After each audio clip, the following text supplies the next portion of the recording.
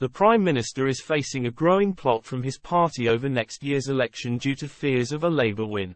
Rishi Sunak is facing a growing plot from outraged Tory MPs who fear a Labour landslide at the next election. The Prime Minister's current dilemma is similar to that of Gordon Brown, who held back on an election in 2007. After Labour lost the 2008 election, he became known as Bottler Brown, with Tory party aides following him around wearing Bottler Brown outfits. And Rishi Sunak could be heading for the same fate, despite him having confirmed that an election will take place in 2024 and not 2025. Many close to the PM are reportedly calling on him to wait for the autumn of next year to call an election, hoping to win back a fifth of voters by then. The government is getting some positive feedback due to falling inflation and fears over Labour's plans to borrow £28 billion.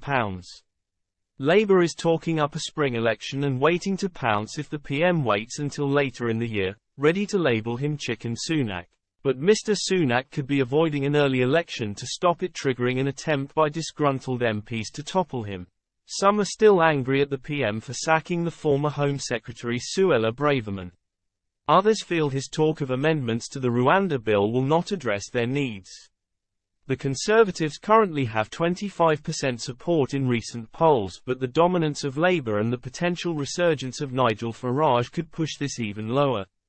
A Tory mutiny could also put off more voters, due to having seen 3 coups in as many years.